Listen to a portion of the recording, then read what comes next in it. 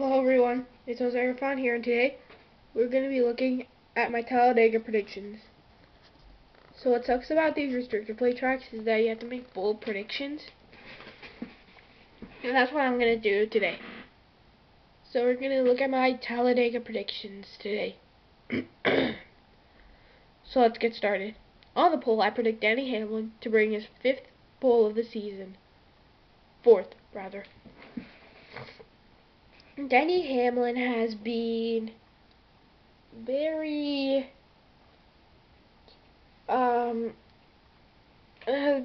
unsuccessful this season. He's won a few poles, but he's never executed good results. I don't know if Talladega is going to be the day, but I certainly don't think so in mine. Denny Hamlin, I think, is going to start on pole though, because he hasn't started on pole at Talladega. But I think he leads a lap a lot on these restrictor plate tracks. At least one lap every race on these restrictor plate tracks. He does it most, if not every time. So I think he's gonna lead the first few laps, and yeah, we'll see how it goes from there. Kevin Harvick 2nd. He finished 3rd in the spring race. Chase Elliott 3rd. He finished 4th in the spring race, I believe. Brad Keselowski 4th. He is a 5-time winner at Talladega.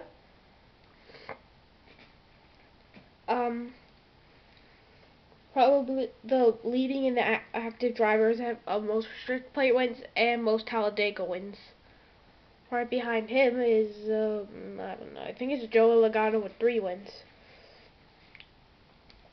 And Brad Keselowski is more competitive to do better in the fall race than in the spring race. So we'll see how this goes. So Kurt Busch 5th. She finished runner-up last year. Has never won in Talladega. Only has won once in Daytona at a restrictor plate track. Ricky Stenhouse, on the other hand, was the king of restrictor plate tracks last year. He had 2 wins.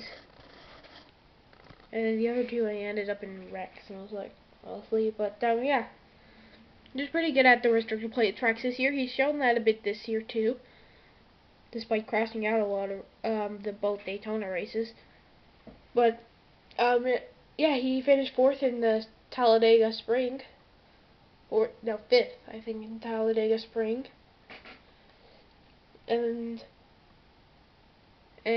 he won in Talladega Spring last year in 2017. I'm not sure how he's going to do in the fall, but we'll have to see.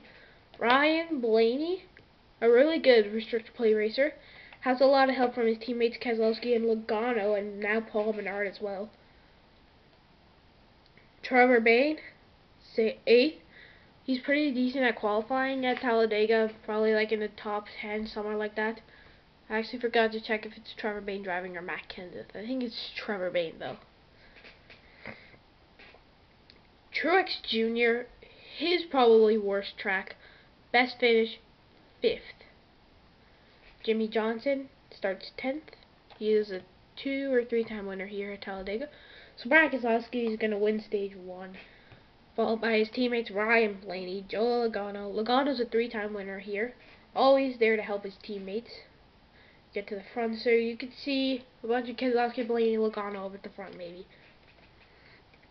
Stenhouse Jr. 4th, Kurt Busch 5th, Harvick 6th, Paul Menard. He won stage 2 at Talladega in the spring. Unfortunately crashed out.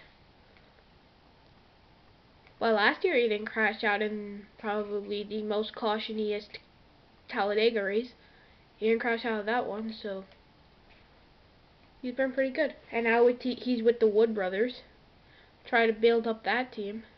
So we'll see how this goes. The 78 of Truex Jr. up in 8th. Good day for Truex Jr. Denny Hamlin falls all the way back to the 10th, and Clint Bowyer is a 2-time winner at Talladega. Nothing much else to say there. Joe Logano wins stage 2, followed by Ryan Blaney, Brad Keselowski, Ricky Stenhouse, Paul Menard, Kevin Harvick, 6 Fords up front. Chase Elliott has a good amount of top fives, a few poles here in Talladega. Youngest pole winner in Talladega, winning it in 2016, I believe. 2016 spring, maybe 2017 spring. But yeah, he has had some pretty good results in Talladega. Clump Boyer, Truex Jr., Kurt Busch.